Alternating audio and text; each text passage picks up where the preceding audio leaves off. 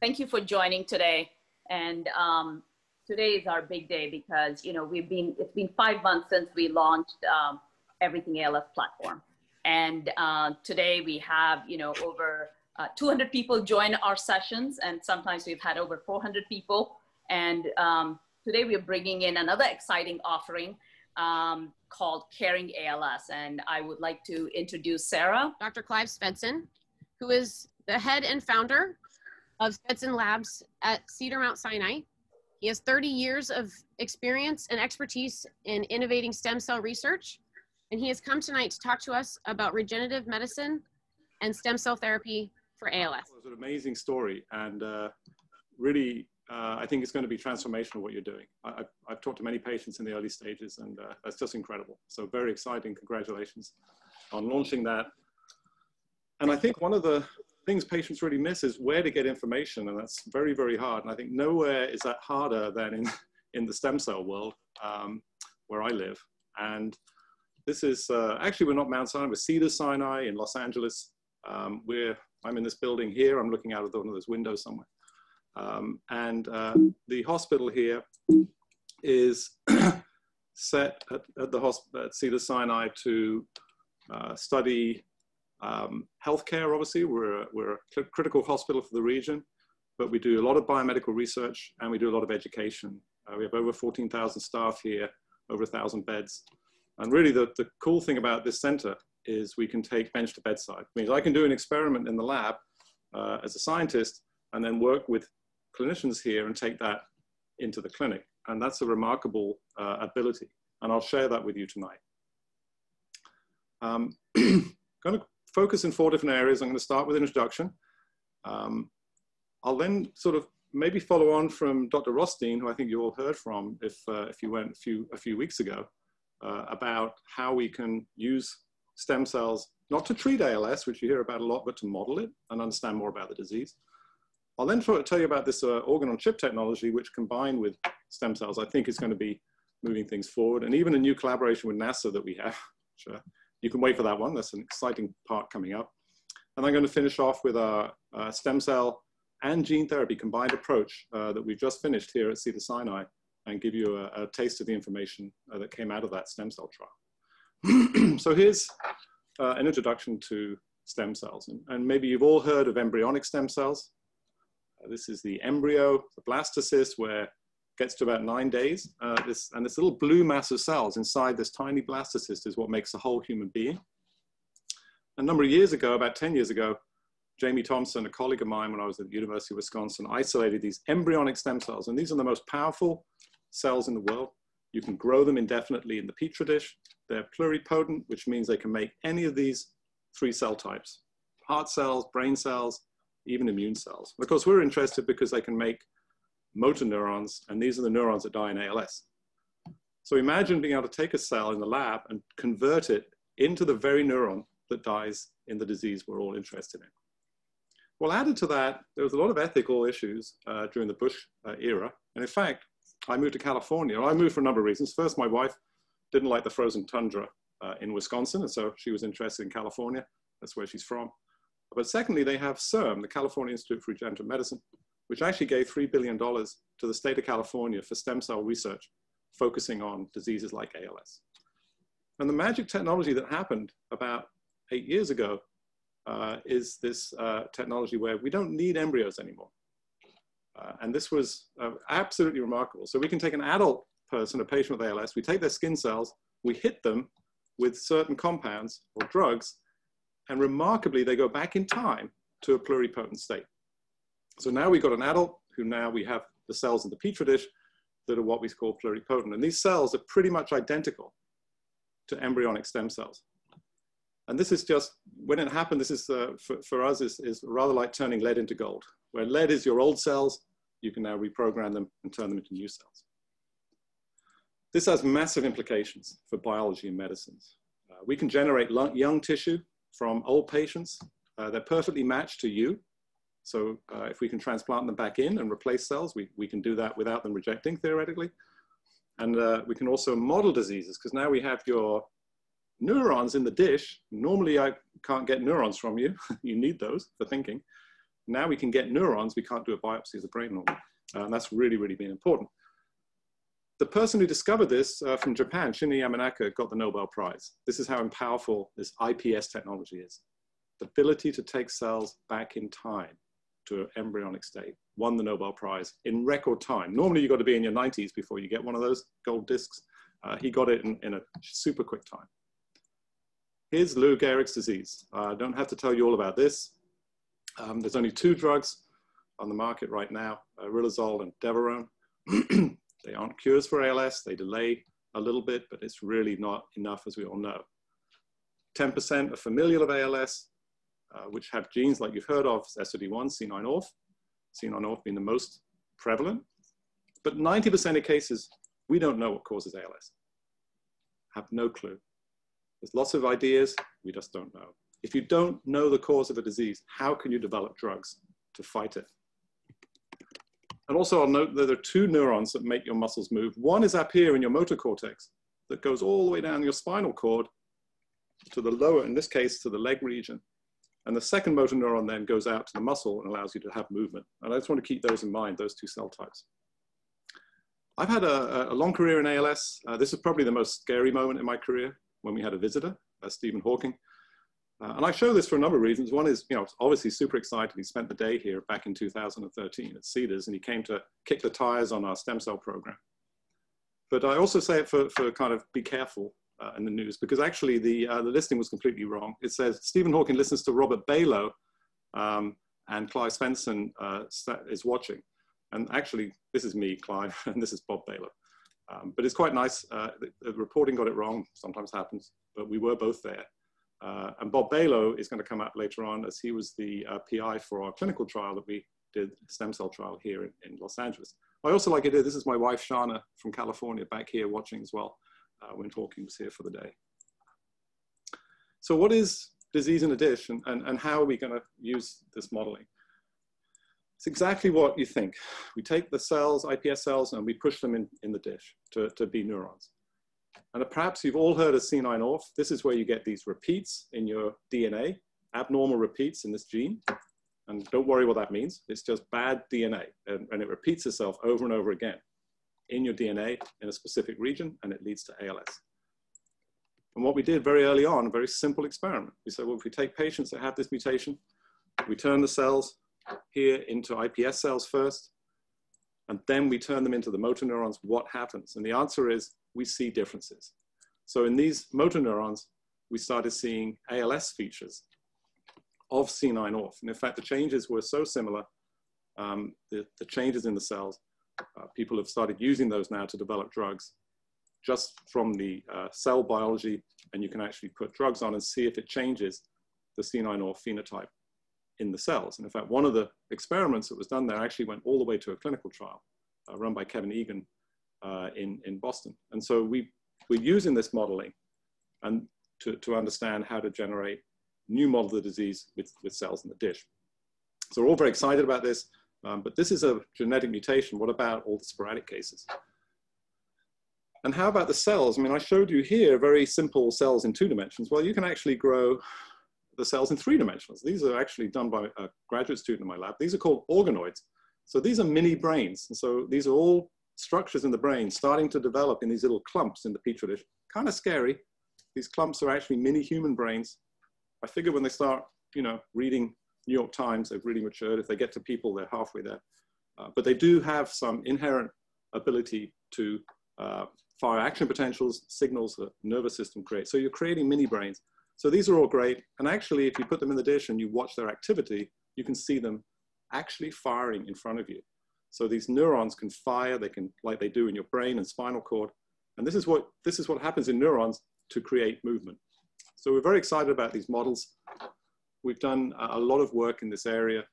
And the idea really is to look at the motor neurons that we've made from patients and do lots of different analysis. We'll look at the genome sequence of the cell. We'll look at the proteins that are around and all the RNA. And through all of this, we'll understand what goes wrong in ALS. And through knowing exactly what goes wrong, we can target new drugs. And I think this is an incredibly exciting area. It's developing fast. And Jeff Rothstein I'll go very quickly here because he already described Answer ALS. This is really disease modeling on steroids. And we got together, Jeff and I, and Merit Jakovich, who you've also heard from, at a meeting that was actually funded by Steve Gleason in New Orleans about 6 years ago, and came up with this idea that we could maybe answer ALS and come up with what causes it in sporadic patients through this IPS modeling that I've talked about. And we've now actually collected 1,000 patients already. This patient blood will go to the New York Genome Center, so we get the patient's whole genome. And then I would say that this is the Genome Center building, and then this is a remarkably similar building, but in green, and this is Cedars Sinai. The same blood sample, then we make iPS cells from, the magic cells, and turn them into motor neurons. And we also collect all the patient clinical data. And all of this information from 1,000 patients goes into this data analytics, where we're trying to generate these signatures of ALS. And I think someone mentioned just before that ALS is not one disease. It's probably maybe 4 different subtypes. And I've depicted this in colors here, where these are 4 different types of ALS. We don't know it because we can't tell. It all looks the same clinically. But when you do the molecular profiling, we can distinguish these 4 subtypes. And we've had a lot of help from people like Google, IBM. This is an enormous amount of data. I think Jeff tends to say it's more data than stars in the universe. And trying to make sense of all this has been challenging, but we're really working with Microsoft, with all the names you could think of, and Indu's been fantastic in linking us up now with more high-tech and bioinformatics people in San Francisco and Northern California. And I think through all of this, the goal really is to find these subtypes, understand what is interesting about those subtypes molecularly and targets, and then develop drugs. And I have to thank my son for this. 10 years ago, I never knew how to do these transformations. But this is the right drug for the right patient, and that should have flown across your screen. So now we'll test a patient that comes in new with ALS. We'll get their molecular signature, and we'll say, oh, you're in the green group. You need the green drug. And in order to get there, we have to finish off this big Answer ALS project. And we're halfway through collection of the motor neurons. But while we're going along, we're actually providing information back to the researchers, and we're starting to build a very good data set from this interesting group. Just to show you how widely collaborative this is, I think we just hit on all the interesting people in ALS from the research side have joined in. It's a massive effort. No one group could do this. It's based on a $50 million funding across all these interesting foundations. And of course, Everything ALS has also been involved with Indu joining us on the board of Answer. And so we've been very appreciative of all the support that we've had. So that's all very exciting. And you heard from a little bit about that the last time Jeff talked about this. But how can we make things more physiologically relevant? Because cells in a dish aren't really the brain.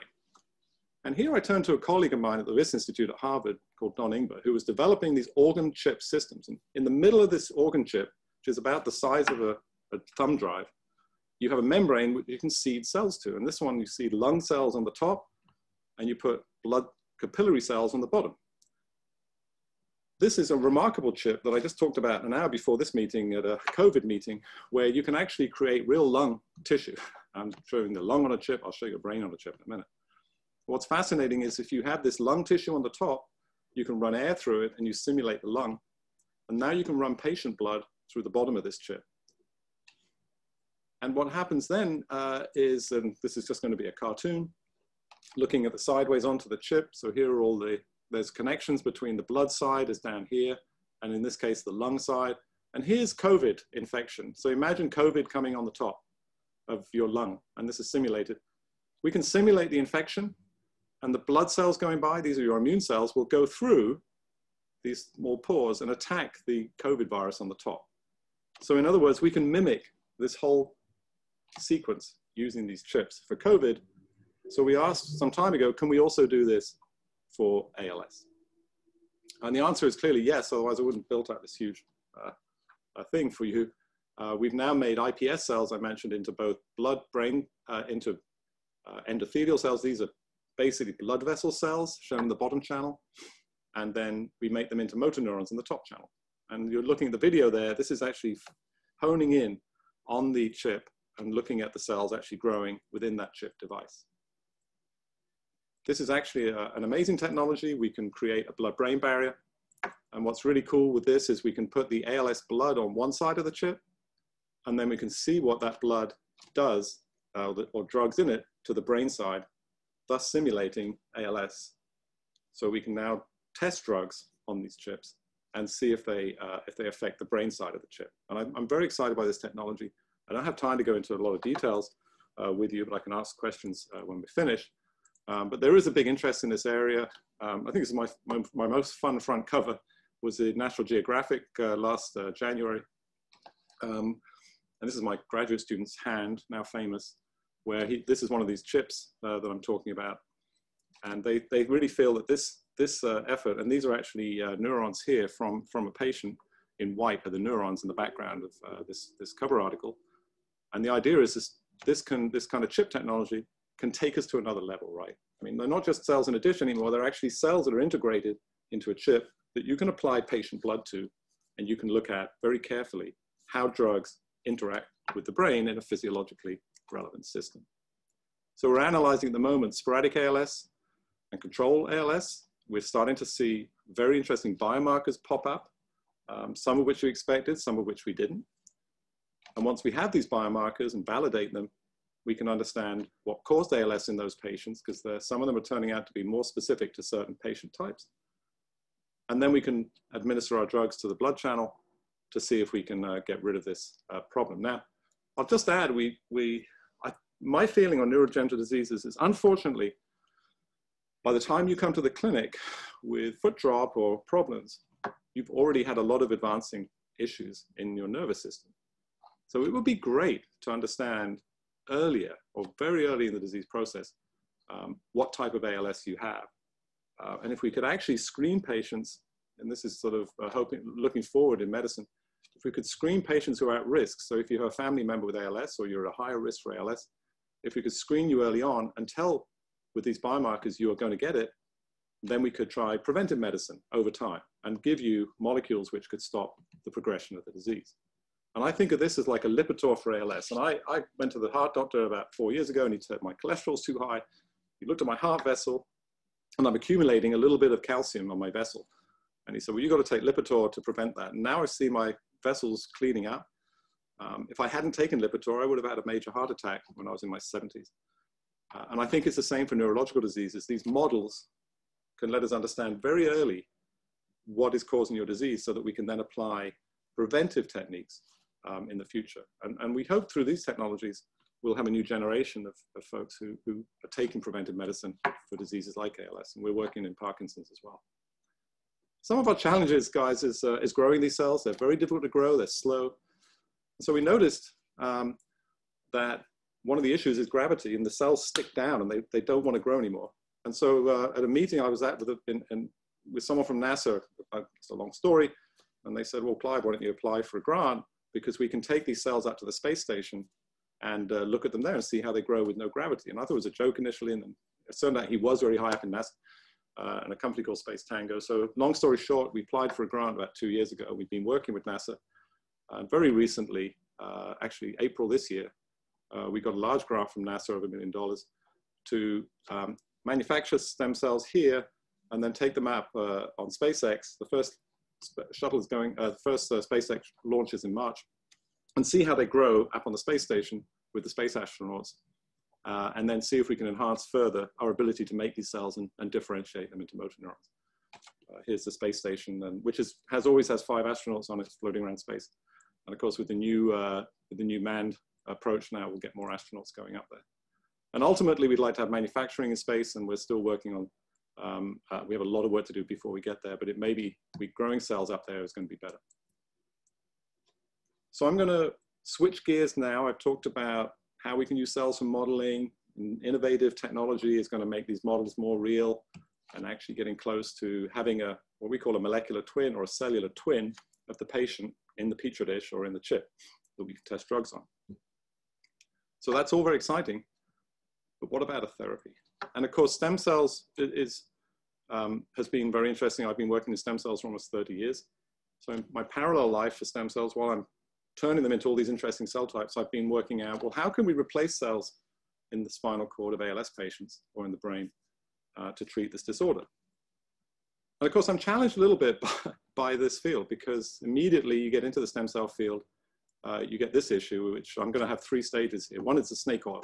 And it's a little like whack-a-mole. You get these guys, you punch them down with the FDA, and then they pop up as another name. And this is a good example. This is a company who were around about 6 years ago.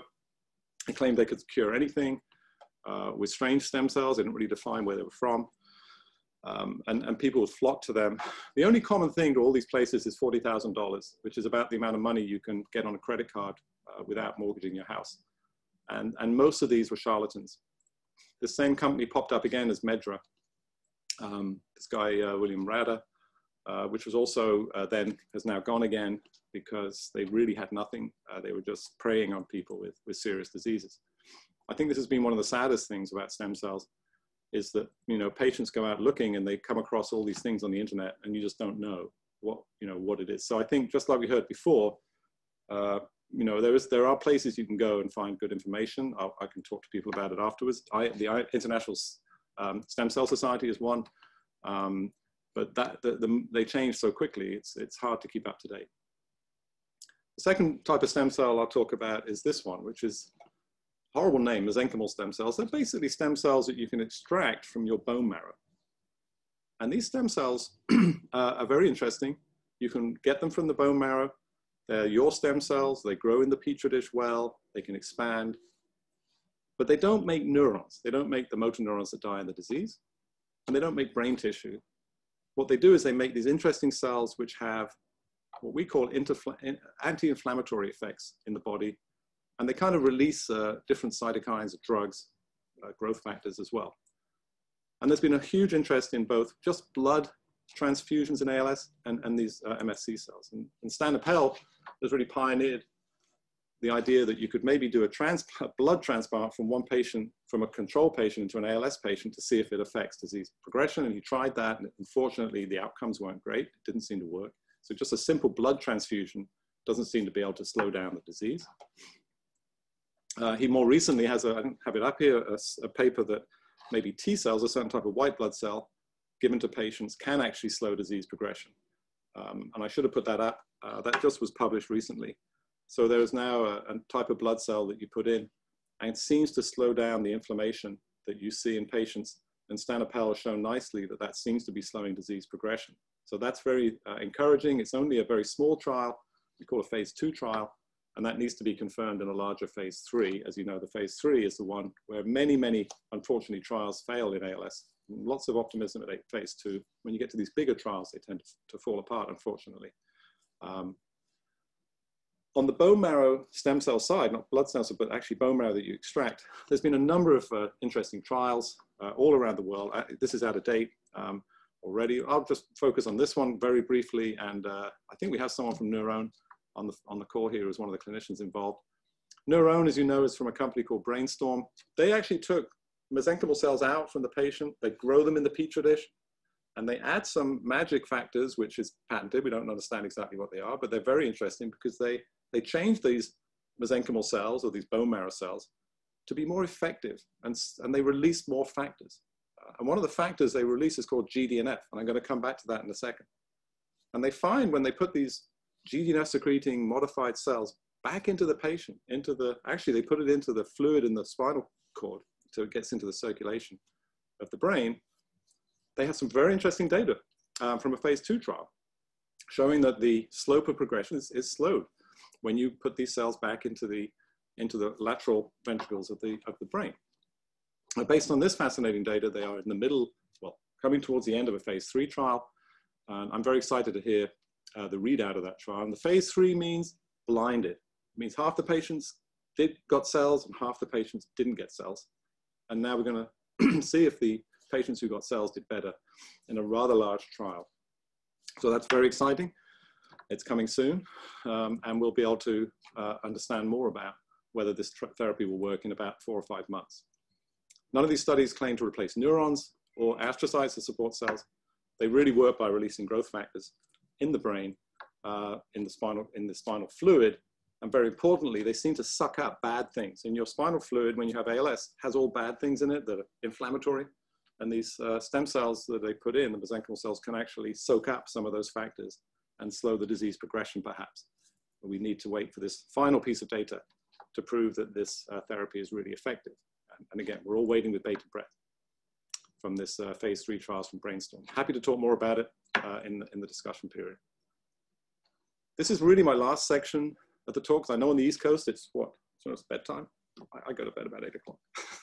I have an 11-year-old. So I really only have 10 minutes or so left. So hang in there. Neural stem cells.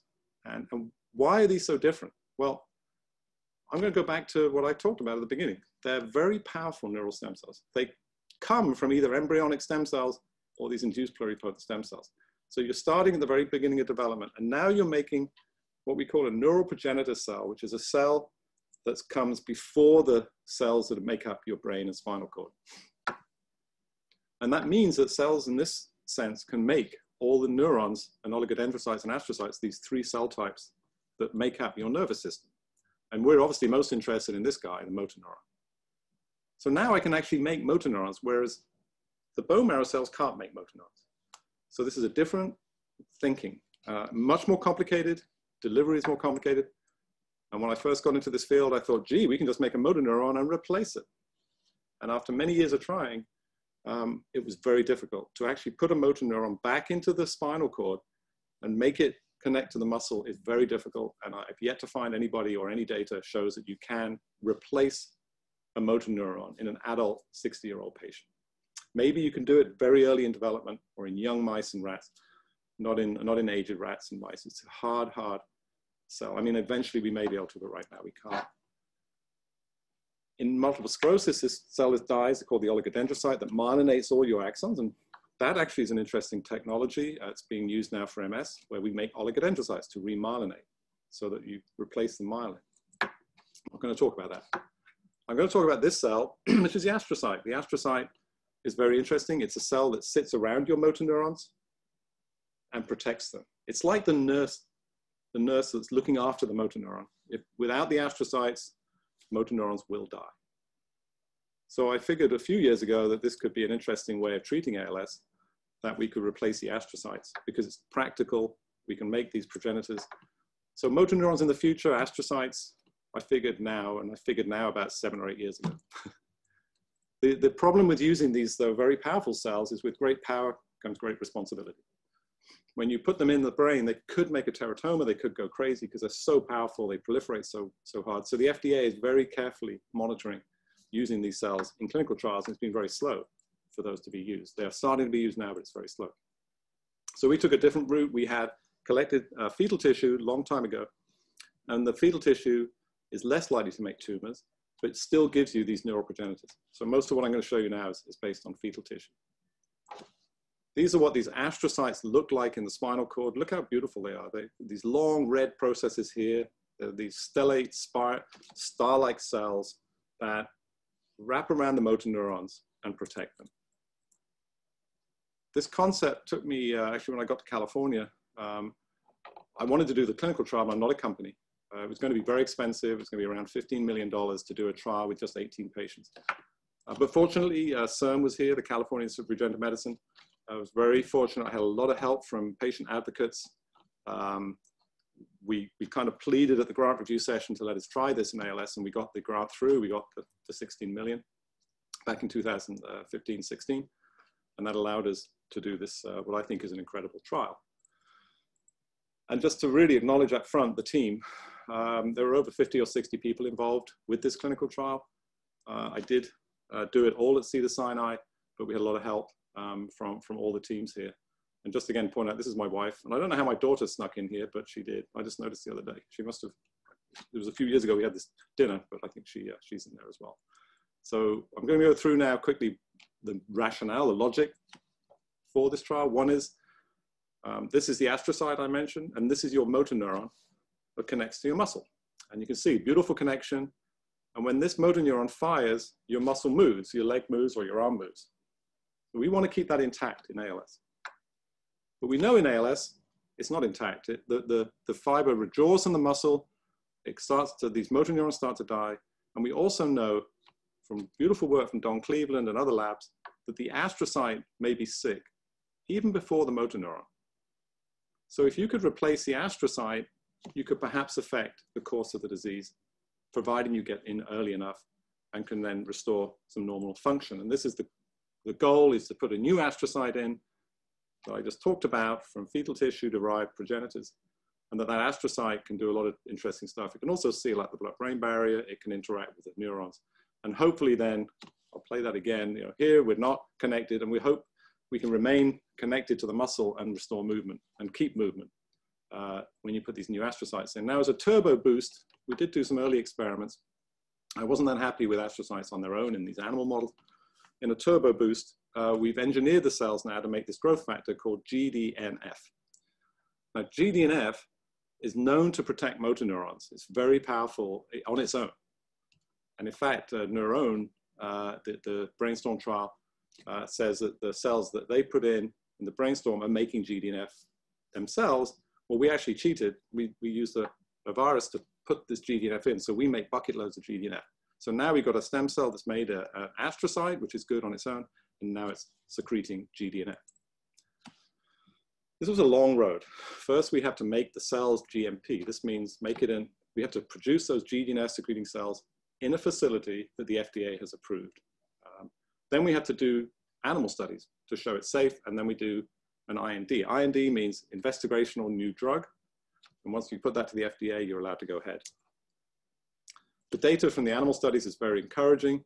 Red is the human cells we put in the spinal cord, and these big green cells here are the rat motor neurons, and you can see them here surviving because the red neural progenitor astrocytes are starting to form. Can you see them? All around the motor neurons. They've migrated and are circulating the motor neurons and protecting them. And now they're starting to put out these wonderful fibers.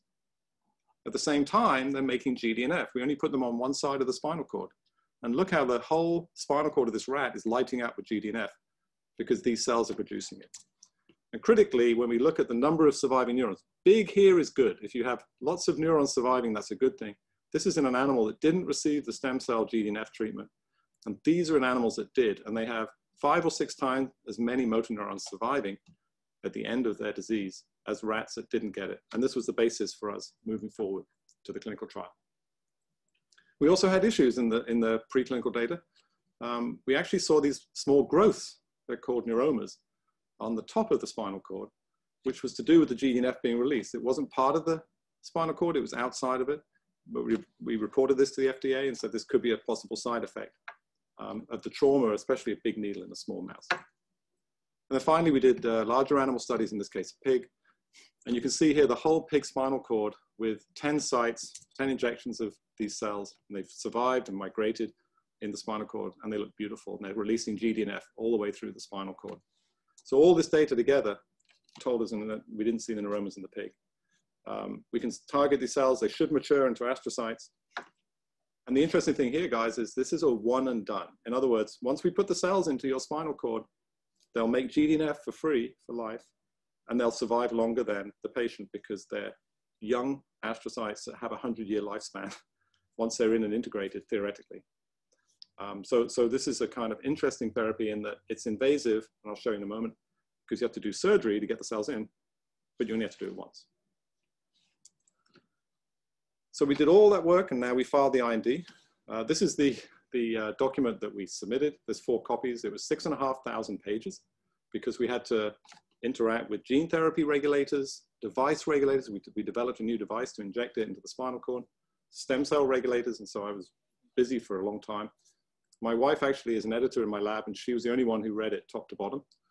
So it was a family effort and a lot of help from a lot of different colleagues to get that out. And in 2016, October, we got approval from the FDA. And this is the trial. It was a very early phase 2 single-blinded trial. We had 2 groups, a low dose and then a high dose. We did full suppression in these patients, so they got immunosuppression as if they were having a kidney transplant. We wanted to make sure the cells didn't reject, because this is a fetal product, neuroprogenitor product that isn't directly matched to the patient. And the unique design was actually, it was unilateral. We only put the cells into one side of the patient. on the right or the left side, so that we would only see an effect on either the left leg or right leg. And we consented the patients very carefully. We said, this is not going to cure your ALS, but boy, if we see an effect on the side that we put the cells, it's going to open up lots of possibilities for moving to the other side and to different regions to affect the arms and ultimately the brain. And I'll get to that at the end. So we were very excited to get this approved by the FDA. They actually forced us to do legs first, because if it was damaging, and nobody's ever done this before with GDNF cells, we wanted to reduce the risk. And so we do the first 18 patients in the lumbar region, affecting only the legs. Primary outcome is safety. Was it safe? Could we put these cells in, which is quite invasive, and have a safe profile in patients? And at the same time, we focused on some of these, what we call secondary measures, which the main one is this atlas testing, which means testing your muscle leg strength in each leg over time. Actually, we dosed the first patient on May 3rd, 2017, after getting all our approvals. This was a nerve-wracking operation, but Pat Johnson, the neurosurgeon seen here, was amazing. And the surgery went very well. Patient recovered, and this is the surgical team that were involved in that first patient. This is after the last patient. You see, we're all a lot more relaxed because we had now done it 18 times successfully. And again, this is Pablo Avalos, who was really key to making this all work, and Pat Johnson, who was the key neurosurgeon. And you saw Bob Balo earlier, who was the one who was a neurologist who was enrolling all of the patients. So it's quite the team.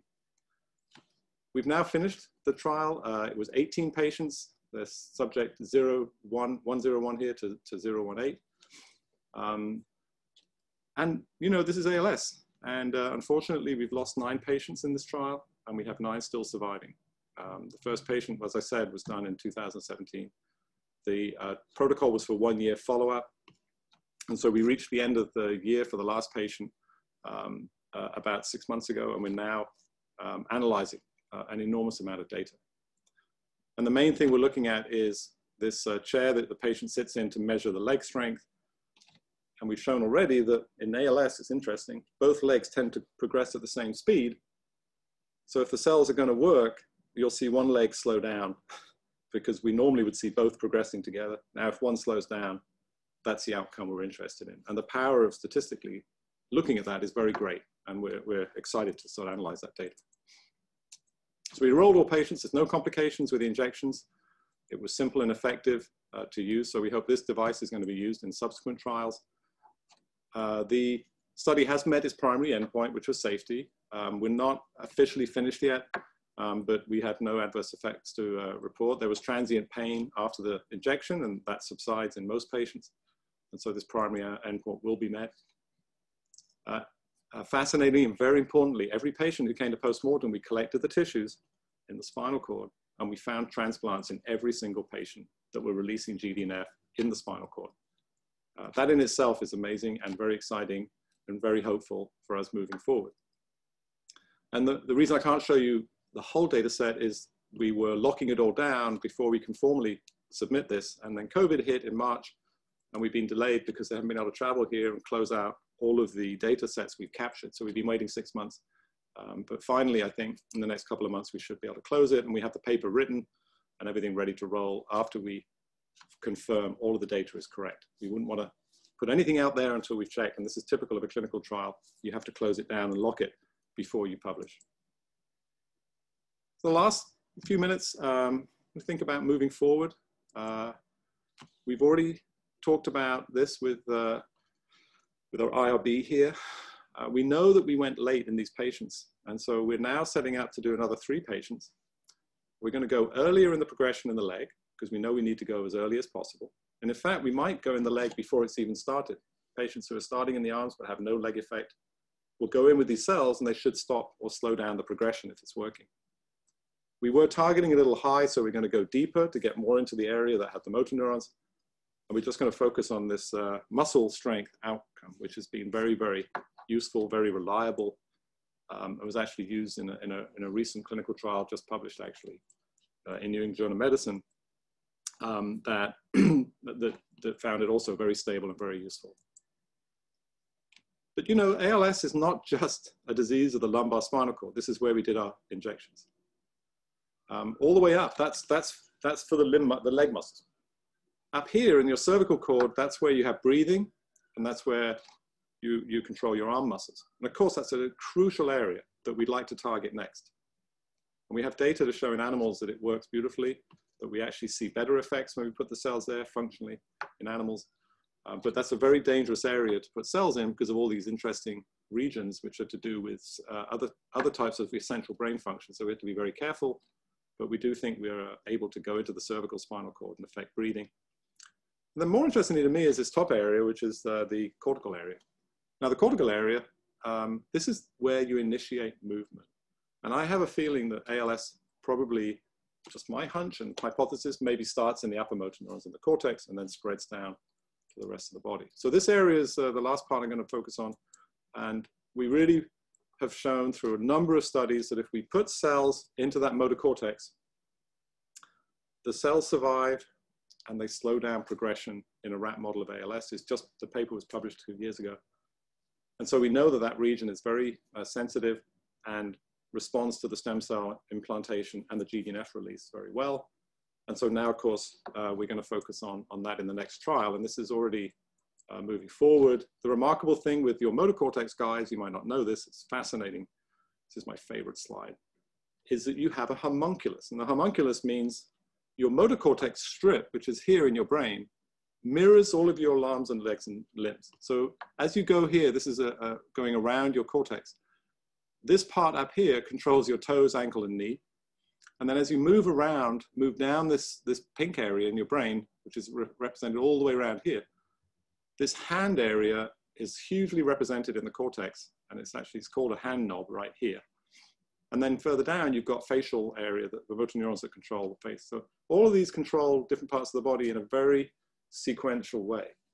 So in our trial, we're going to actually just focus putting the cells in around where the hand knob is so that we can see if the cells moderate hand function. And then we're going to be testing the patients with a 9-hole peg test to see if the function of the hand over time is affected. And we're just going to do that on one side of the brain again to see if the cells are integrating and having an effect or slowing progression of the loss of the use of the hand. So I think this is a very exciting movement forward. We just had the study has been approved. And we're going to be using Rich Lewis for that study, who's another MD here, neurologist, and Adam Mamalak, who's the neurosurgeon who focuses on the brain. We have all the safety study, and we just had our IB approved. We would be starting already, except for COVID. We're not allowed to do any clinical studies right now because it involves immunosuppression. So as soon as our numbers get below 7 per 100,000, we are triggered and ready to go for this trial. Which again, this one will be actually 18 patients in 3 different groups. So we're very excited to get that going. This is really, I think my last message is a marathon. You can't rush, unfortunately, these kind of complex experiments. It's a marathon. We probably, to get full effect, will need to do a cortical, a lumbar, and a cervical. We'll target those 3 areas. Neurosurgeons love to do surgery. And again, it's one surgery and then it's over. You go home and you don't have to come in again. And so that's kind of the long-term strategy, but we had to do one thing at a time and work our way up to that. This was an enormous collaborative project. The amount of collaboration here at Cedars Sinai, I start almost crying when I'm thinking about the amount of work this took and the amount of effort. I was a sponsor. We didn't have a company, but Cedars Sinai is like a company, and they're so passionate about ALS here. The clinic here is amazing. The staff are amazing.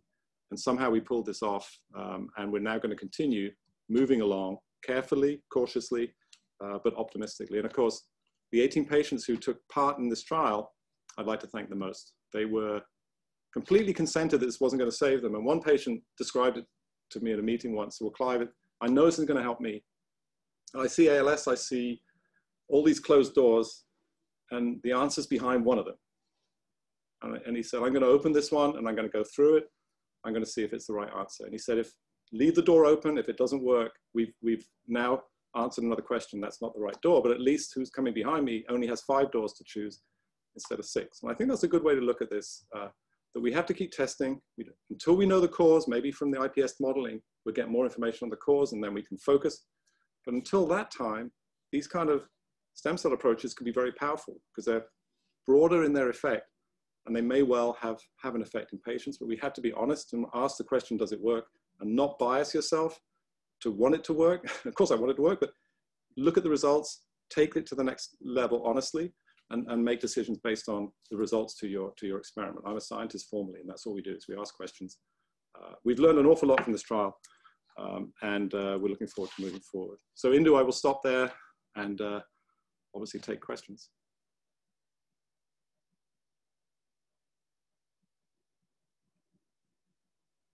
Thank you so much. This was probably one of the really good presentations I've seen about stem cells, and you walked us through really beautifully. So we have a bunch of questions here that was sent. If you don't mind, both Sarah and Tara both will go through the questions with you. Sure, go ahead. All right. So the first question comes from Dr. Narula, and the question says, we sent you a couple of articles, which I'm about to put in the chat so that other people can read them too, that have to do with neural stem cells based on the shared articles with human subjects. Have you thought about changing over to human subjects with the neural stem cells? And if yes, what are the results if the trials have been done? And if not, why not? Well, I'm trying to remember the two papers. I did have a quick look this afternoon. I know one of them was taking presence of adult neural stem cells in the mammalian central nervous system, and human motor neurons generated from neural stem cells delay clinical onset and prolong life in ALS in the mouse model. So there's two projects, that's right. So let's take the second one, or the first one first. They put motor neurons back into a mouse model, mouse motor neurons back into a mouse model, and saw some functional effects where the mouse model has SOD1, so the mouse gets ALS, and they saw a small slowing in the progression of the disease when they put these motor neurons in. Now, the point with that paper and many other papers like it is they didn't show that the motor neurons had made connection to the muscle, but it could be that that pool of motor neurons that they put in had some astrocytes and other cell types that secreted factors that protected the motor neurons that were in the mouse. I think we all agree in the field that's probably the mechanism that they were looking at. They weren't looking at reconnection, they were looking at, again, a trophic effect. The second paper was adult stem cells. They took cells from the ventricular adult patients and managed to get them to grow. You can do that. It's very, and these cells, there are areas of the brain that actually still have cells dividing. There's one in the hippocampus, and we all have cells that divide in the hippocampus. And in fact, that's a form of memory. And those cells divide and keep your memories going. Very important in Alzheimer's disease. And in fact, there were some taxi drivers in England. If everybody's been to London many years ago, I think now they probably all use GPS on. Actually, that's not true. They still do the knowledge. They had to know every street in London. And those taxi drivers, when they looked at their brain, had a bigger hippocampus than normal people who weren't taxi drivers, because they had to learn the knowledge. It was remarkable. It's a paper in Nature. So if you use a part of the brain like the hippocampus, you get cells dividing and they grow.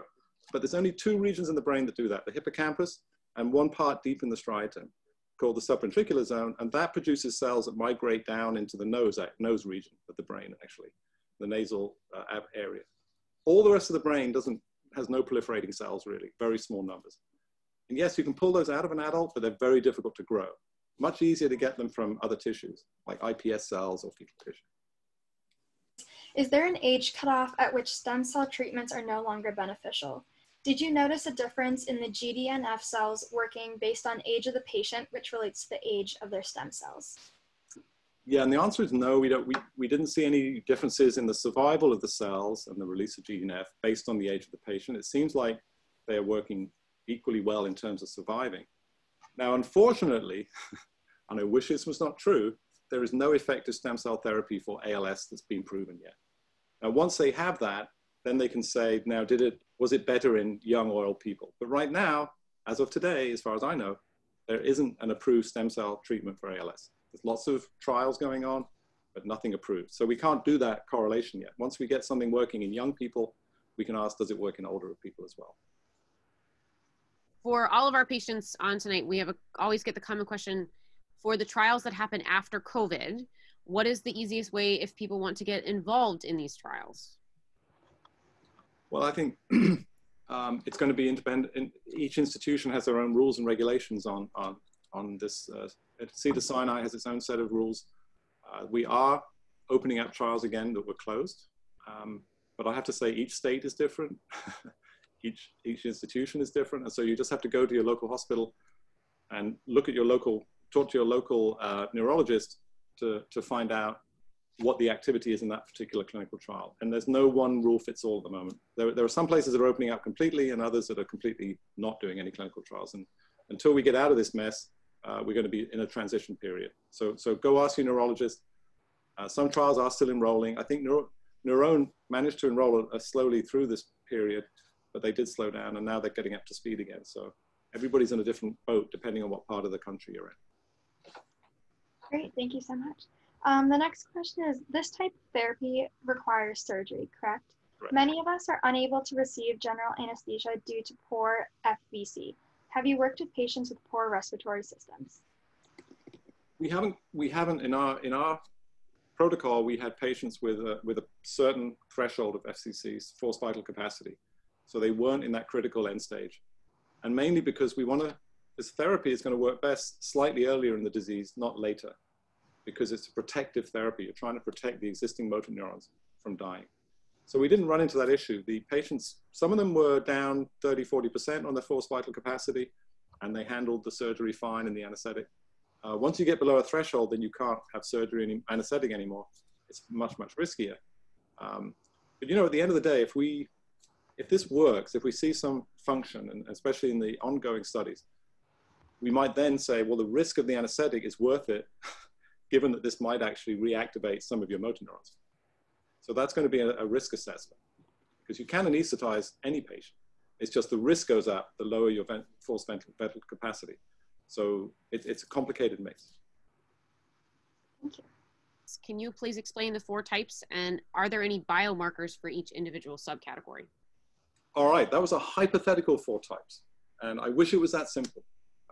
Right now, there is one type of ALS, generally speaking. Now, having said, so this was what we hope. We hope from Answer ALS we'll find 4 subtypes, you know, based on some molecular marker. So we can say, well, you're type A, B, C. Clinically, there are definitely different subtypes of ALS, right? There's what's called an upper predominant ALS, where your upper motor neurons are dying, and that is more of a kind of dystonia, kind of rigidity that you get. And then there's a lower, which is more flaccid. Your muscles get flaccid very quickly. And the neurologist will tell you, you're mainly upper or you're mainly lower. So there are subtypes within patients. And in fact, we're going to use those subtypings to look at the molecular analysis as well. So we're going to try and correlate it with some of the clinical subtypes. Some patients go very fast. Other patients go very slowly. There's 2 more subtypes. Maybe that is dividing the patients, and the fast progressor should be getting one drug and the slow another one. So we're going to use all the tools we have to understand from the clinical side and the molecular side when we've got these different subtypes. But the colors were really just colors. We're hoping that they will be real. And we had a green patient with a green drug. That would be great. What are your thoughts about the brainstem and bulbar function? Is there a similar part of the brain for bulbar functions? Well, bulbar, you know, is more for swallowing and reflexive and this area. The name of the, like bulbar onset ALS means it's more up here. And then as you go down the spinal cord, you get different types of ALS. And it's really just defining it based on the clinical syndrome. And it's really interesting in ALS, it's very random where you get it. It's not like every patient gets it in the same place. But unfortunately, as we all know, it always seems to spread. And there's some ideas that, from John Rabbits and others, that the spread is actually some sort of infectious agent. So you get it in the bulbar region in your neck here, and then it spreads next to your arms, and then it spreads to your legs. But half patients do that, and then the other half don't seem to do that. Some can get it in their big toe, and then they get it in their finger a week later. And so we all have ideas, but testing these ideas is showing that there's all different varieties of ALS, unfortunately. I wish it was more simple, but you know, maybe when we look at that more, like say we took the patients who it seems to spread in and said that's one group, and then the ones where it's random, and maybe there's a different cause for those 2 types of ALS, and we'll discover that, and we'll find a drug that is different for those 2 types of ALS. The different types of stem cells, are amniotic stem cells more potent than umbilical cord blood? Umbilical cord cells are probably, you know, they're the youngest cells. So those are the ones, as you know, when you have your baby, they take the umbilical cord off, and then they kind of dangle it and shake it, and they drip all the umbilical cord blood cells out. And those are very young. And I think the problem is there's only so many of them, you know, unless you have 5 babies once. If you have sextuplets, I guess you'll get a lot of cord blood, but there's only a limited amount. So they're interesting, they're limited, and they're more like in the zone, I talked about the mesenchymal cells. They're more a kind of general stem cell that might be an anti-inflammatory, but they're not gonna make neurons. They're not gonna make astrocytes in the brain. So that's in this category of cells, which maybe if you infuse them into the blood, these young embryonic, these young umbilical stem cells could have a clinical effect. And there are some trials going on trying to use those to see if they do have a clinical effect in ALS. Building off of that, how do you know if stem cells are in good quality? Well, we do a very, very rigorous manufacturing process. And that's where some of these charlatans are terrible, because we have to go through a lot of hoops with the FDA to make sure we have everything sterile, it's clean, that the product that we produce, the stem cell product, is real and it's been tested and validated. And so we have a lot of testing. That 6,000-page document I showed you, about 2,000 pages of that was describing how we grow the cells and how we make them. So that's the key. FDA needs to approve it, and they're here to help. They're not, people say FDA is slowing things down. They're actually here to protect you guys from the charlatans. And if you get it through the FDA, and they will help you through, it costs money. This is why these foundations like yours are so important. They've qualified it, and now we know at least it's safe to go into the patient. So as long as you do that, it's fine. If you have a company that you go off the internet and go visit them, they'll say, yeah, I'm gonna cure your ALS with stem cells. You know, maybe ask them, well, where do they come from? How did you isolate them? How long were they grown? And if they say, well, you don't need to know any of that, don't worry, they're great. They're the best stem cells you can ever get. And then they follow it up with, that's $40,000, thank you. That's when you need to think seriously about what they're offering. But if they come up with like, you know what, this is being processed, we got FDA approval, this is a great clinical trial, and it's free, because clinical trials generally are sponsored by the company, I'm all in, understanding if these stem cells can try and work. Thank you. Just to follow up on that, this is really difficult for patients. I'm not clever enough to know if there may be a therapy out there somewhere using a certain different type of stem cell. And so it's a difficult call for me. For instance, in Korea, there's a group doing mesenchymal cell transplants in Korea that's getting some nice results. They've published their data, looks quite optimistic. And occasionally a patient will come back from a trip to Switzerland and say, I had the stem cell treatment and it seems to work. And it's very hard to untangle. Unfortunately, the people who do those transplants don't want you to really analyze the patients. Why? Because if it's shown not to work, they're not going to get patients coming to them.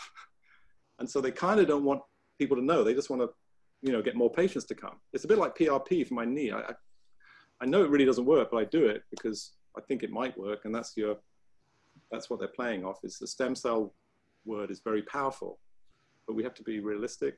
And I don't want people paying money for something that is just making somebody else rich off of your disease, which is just not, it's intolerable. For future trials, is there a way that patients could get involved or advocate so that we could see more stem cell trials, as well as why do you believe there are so few?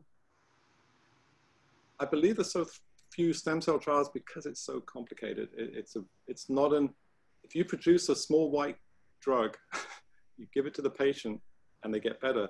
That model has been around for years. Drug companies know how to manufacture those. They can make it for 10 cents, they can sell it for $100. That is a brilliant, and they give it every day to the patient. It's a model that we've been using in pharma for years. If I told pharma, I'm gonna make a stem cell therapy, it's gonna cost you millions of dollars to develop it, might work, and they're not used to that model, it's scary because they don't know if it's really gonna work, but they have to invest so much up front in applying it. And then it's hard to sometimes say, well, if we put the cells in and it cures a patient, then, you know, how am I going to keep making money? Right? It's a one-time cure. So then you have to charge an enormous amount up front, like they have for gene therapy. The most expensive drug in the world is called Zolgensma from Avexis, Novartis. It's $3 million a shot. And the reason is, it's a gene therapy product that makes this a protein for the rest of the life of that kid. And so they charge up front for the downstream time when they would have been charging for pills. for that patient. So it is a new model. We're trying to get to grips with it. And, you know, I think the neurone trial is very important because that's the biggest mesenchymal stem cell trial we've ever done in ALS. And if that's positive, you'll see some floodgates opening and the ability, that may be the first one that we actually get approved by the FDA. I can tell you now, it's not a cure for ALS, honestly. It's going to have an effect on the progression. I wish it was, but it's clearly from all the data, it's not a cure, but it will be better maybe, or the same as edaravone and riluzole, but at least it's another weapon that we can add. And who knows, in combination with edaravone and riluzole, maybe there's something good. But realistically, unfortunately, it's not a cure right now from what we can see from the preclinical data, but we'll see. I'll see how strong the effect is in a bigger group of patients. Very exciting. Thank you. You mentioned in your presentation that this is a one and done surgery. Would multiple treatments of stem cells help in theory with increased success with therapy? Yeah, I mean, so I'm very excited about our approach because we're replacing those astrocytes and they're making GDNF. And if we can get the targeting right and we get the dose right, you know, potentially we could stop the disease in its tracks. That's why I'm doing this. I don't want to get you excited, and I'm British, you know, so I'm always dismal. No, it's never going to work. I came to America, my wife's American, she's always saying, oh, you're so grumpy and dismal about stuff. Well, I just want to be realistic about what we're trying to do here. It's a disease, it's very tricky. But if I put my American cap on, say, wow, if this works, it is a one and done. You put the cells in, they make new cells, they secrete GDNF, and they'll protect your motor neurons for the rest of your life. And if we can prove that, this could be a one and done therapy. And if we just get past that threshold of showing they're effective, and I think that's going to take a couple more trials, then we can press the go button. And, you know, I'll tell you another example is deep brain stimulation. If anybody's got a relative with Parkinson's, you might know they actually put an electrode in the brain, and and that stimulates and it allows you to move in Parkinson's disease and gets rid of your tremor. It's an amazing surgery. It's called DBS. When that started about 15 years ago in a small lab in France, everybody said they were crazy. Who's going to have surgery? Who's going to do that? And there was all this debate. I went to meeting after meeting. And, oh, Ben Abid, he started. He said, don't waste your time. It's surgery. Now it's the mainstream treatment for Parkinson's, for tremor. We do at our hospital here, you know, over 30 cases in some weeks, every week. There's been thousands of patients. Neurosurgeons love to do neurosurgery, and they're very good at it. And it shouldn't be that scary because it's a one-time surgery. And once you're done, you leave the hospital, and every patient of ours got out in 5 days and we're back home. So, you know, it is possible to have a surgical technique that's widespread. Look at DBS. But we need to prove it works first. When you talk about the surgery being the way that's implanted, we have some patients that may have ports for other reasons. Is there another way to instill those stem cells besides a surgery for those patients that may have a bulbar onset and can't undergo a surgery due to their anesthesia inabilities? Right now, no. I mean, the key that we found is people have tried to put these cells in the spinal fluid, which is easier. You don't need to have the full surgery for that or anesthetize, because you can do it in a lumbar puncture. They don't work. We need to get the cells into the spinal cord or into the cortex in the brain tissue, and that's crucial for the cells to actually get into the brain. If you don't, then they just float around the outside of the brain and they can't do anything. So no, we have to unfortunately do a surgical approach. The next question, does the damage to astrocytes and oligodendrocytes proceed or occur concurrently to the damage to the motor neurons? Oh, that's a nice question. That's got to be somebody in the science field, I think. It's a great question. I wish we knew exactly which was first, the chicken and the egg. I mean, the astrocytes, maybe they get sick first and then they lead to the motor neurons dying. Or it could be the motor neuron itself that triggers the astrocytes to get reactive. I don't know. One thing we are doing with this iPS models, that, of course, whenever I give this talk, whenever I do the clinical trial last, nobody ever asked me about iPS cells and disease modeling, because we all get excited about the trial. I'm going to do it the other way around next time. But that modeling, I didn't tell you, we can actually then, once we create the model, we can look at the motor neurons and the astrocytes differently and ask which one had the problem. Was it the motor neuron, or was it the astrocyte that had the disease signature? That might tell us which started the disease. And we're very excited.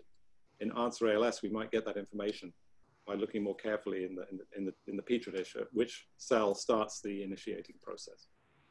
You've brought up neurone, and a lot of our patients are asking about, you've talked about these different facilities inside and out, and you know, your thoughts on the money.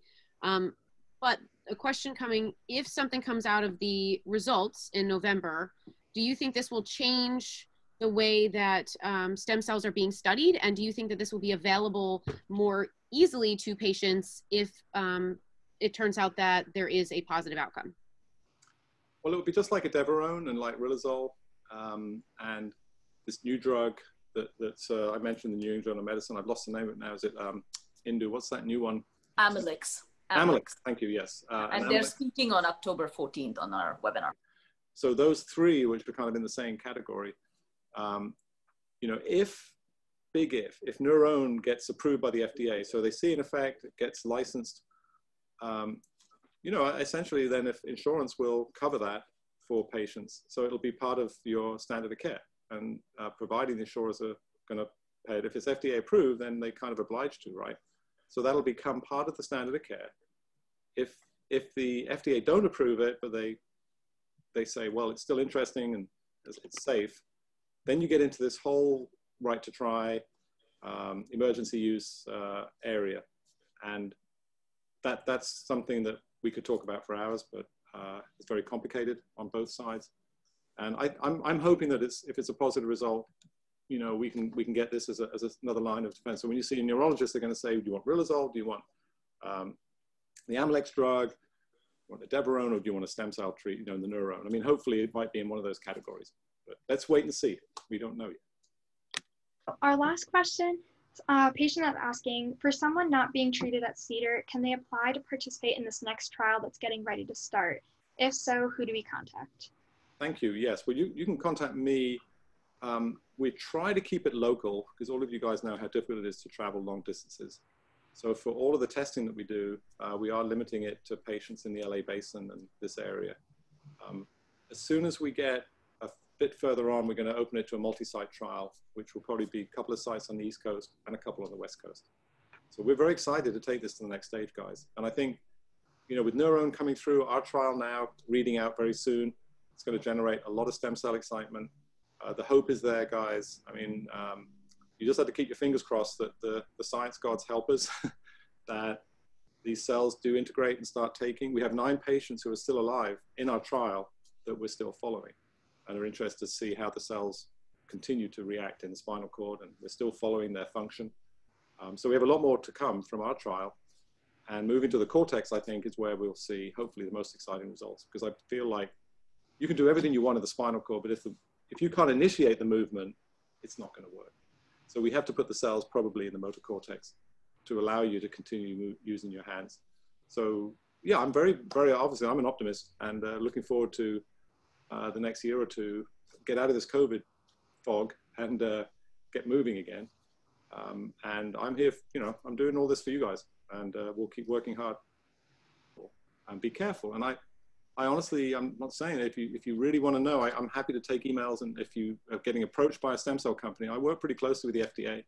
And to be honest, one email from me and the FDA can go in and investigate. And I think we need to do that as a community. I think if these people are allowed to continue preying on this kind of disease, it's not going to stop. And by sending it to me, again, I'm for you. If it might be that you send it to me and I'm like, oh my God, they've got something. They had 5 patients who recovered. Look, it could happen, right? What they normally do, though, is they show the one patient who, you know, recovered, and then there's 6 others who had horrible side effects who they don't mention. So they've got to be transparent, got to be real. And if I found a company, I don't care what it's called or where it's from, that had something, I would know very quickly. I've seen enough to know. And boy, I'm excited. Yeah, I'll support it. I'll try and get some money, and let's see if that really works in more patients, right? So let's keep an open mind. And if you send me, you know, things you find on the internet, I wish I'd said I could be 1,000 emails tomorrow. But I think it's up to me and others to, I might start tweeting soon. I might go on Twitter. I've avoided it because I didn't really know what it was until my son showed me. So maybe we can have a Twitter account that people can, you know, put comments in and say, Clive, you know, or whoever, experts, does this stem cell therapy, you know, is it worth having? And I'll try and give you an honest an honest readout, or if I can't, I'll talk to my colleagues. So I know people that you've all heard from, Merritt, Jeff. We should really have a consortium to protect you from charlatans, but not be overbearing and saying, oh, we know better than anybody else, but let's look at the data that they're producing. So it's not going to be like, let's kill this. It's going to be like, let's understand this. And maybe there's some nugget in there that we don't want to miss. That's a great idea, Clive. That's a great idea. We want to thank you very much for coming and talking with us tonight. This was a wonderful presentation, very informative, but also we got a lot of questions answered. I want to also say thank you to everyone that came out tonight and heard a big unveiling of Caring ALS. We will be sending both the information that Dr. Svendsen shared with us, as well as all the links for Caring ALS through our email that you guys usually get after these presentations, as well as I'll share the links in the chat again.